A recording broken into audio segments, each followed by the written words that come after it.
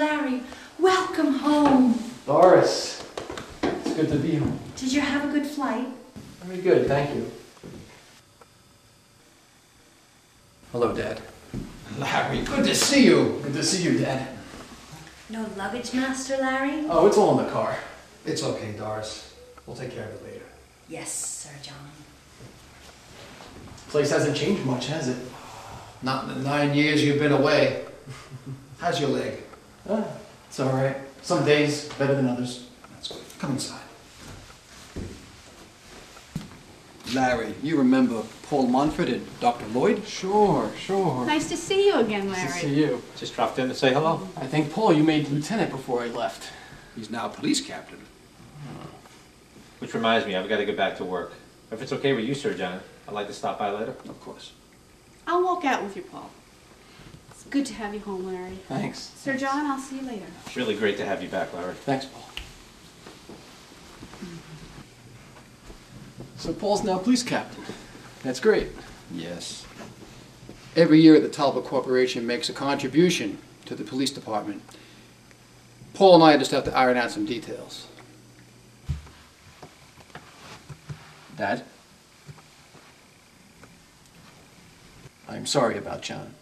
Your brother's death was a blow to us all. Part of me is grateful your mother wasn't alive to have gone through it. The shock alone would have killed her. How are you holding up? Losing one of your children can be the worst thing that can ever happen to a person. But being surrounded by good friends like Paul Montford and Dr. Lloyd helps. I'm here too, Dad. I know.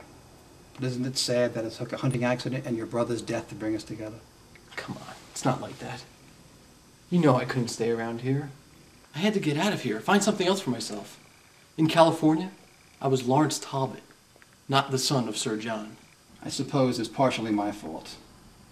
You resented the fact that I paid more attention to John in regards to the corporation. Look, I didn't come back here to revisit a past that neither of us are too proud of, nor can change.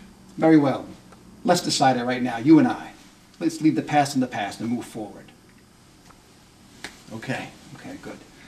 Now, I got some things I got to take care of with the corporation. Why don't you go upstairs when we'll have dinner? We can discuss everything. Actually, I was going to look up Gwen and maybe surprise her, Okay. if that's okay. That's fine. Okay. Larry. Go ahead. Okay.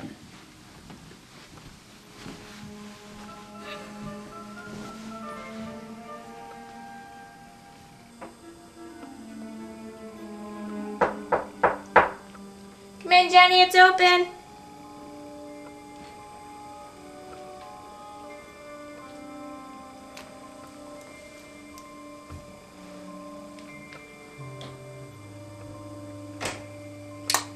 You're here early. You must really want to know your future.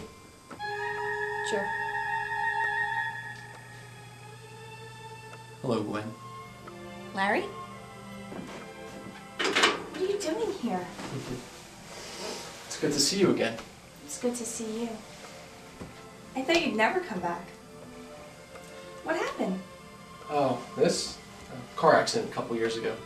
My friend here helps me get around nowadays. Larry, I heard about your brother's hunting accident. I'm really sorry. Thanks. How's your father doing? Oh, he's okay. I mean, as good as he could be doing under the circumstances. I'm actually living with him now. Oh? Yeah, we've been talking the last month or so, and we patched things up, made amends. Well, that's good. So it wasn't hard tracking you down. I always knew you could never leave this town. Larry, how come you never called while you were gone? Well, I guess I thought it would be easier if I didn't. I mean, I never thought I would come back here, and I knew you would never come out to California with me. I had to finish school. I had a job lined up. I couldn't just pack up and start over. I know. Believe me, I'm sorry for the way I left. But with all that was going on with me and my father, I just had to get out of here. You did what you had to do. Not a day went by where I didn't think about you, or regret the decision of leaving you behind.